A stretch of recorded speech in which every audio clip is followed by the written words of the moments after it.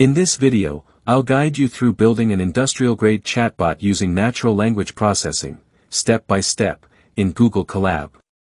We're not just slapping together a chatbot, we're building a system that's maintainable, modular, and suitable for real-world applications like customer support, virtual assistants, or internal automation tools. We'll use Hugging Face's DialoGPT model, Torch for computation, and Python best practices like logging and configuration management. Let's dive right in.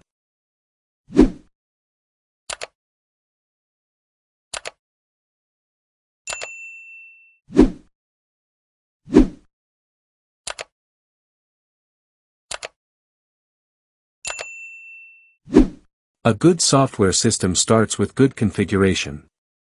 We don't hard-code values. Instead, we create a reusable, flexible configuration using Python's data class. These imports let us define structured config classes with default values. Here's the config block.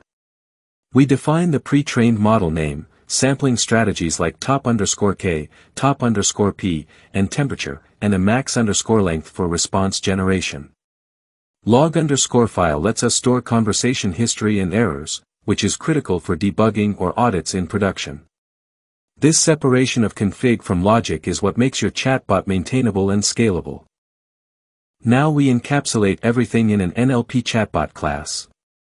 This is the main engine that loads the model, handles user messages, generates replies, and manages logging. First, we detect whether the machine has a GPU. If it does, we offload computation to CUDA for a big performance boost. We load the Tokenizer and the DialoGPT model using Hugging Face transformers. The Tokenizer splits your input into tokens, and the model generates a response based on those tokens. We create a logger that writes both to the console and to a file.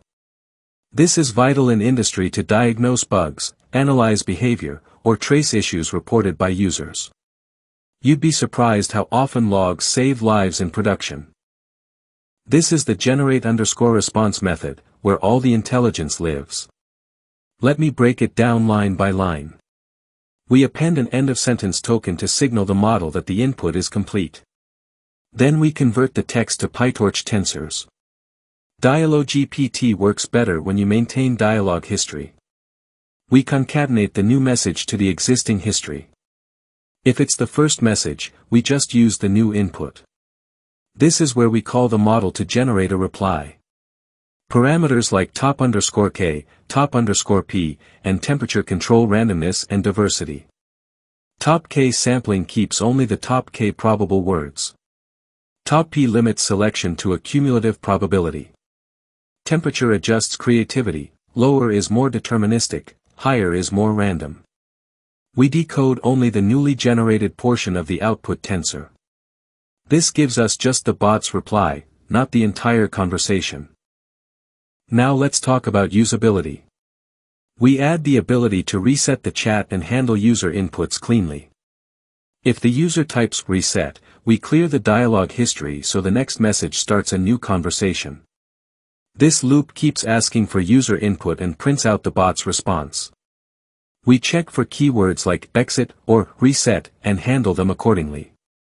This modular design lets you eventually replace this loop with a web UI, a mobile app, or a REST API, with no changes to the core logic. In Colab, you run the final script block to instantiate the class and start chatting. This pattern is clean and professional. You define a config, pass it to the bot class, and call the chat method. If you want to deploy this, just replace bot.chat with a Flask API call or a Telegram bot interface. In Colab, everything runs live. You type your message in the input box below the cell, and you'll see the bot reply instantly. You've now built a scalable, extensible chatbot system using NLP and Google Colab. It's modular, well-logged, and production-friendly. Want to go further? Add support for multiple users. A database to store sessions. A web interface with Flask or Streamlit. A REST API wrapper for deployment. If this helped you level up your AI skills, like, share, and subscribe to the channel.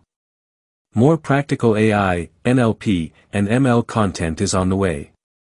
Until next time, keep coding smart.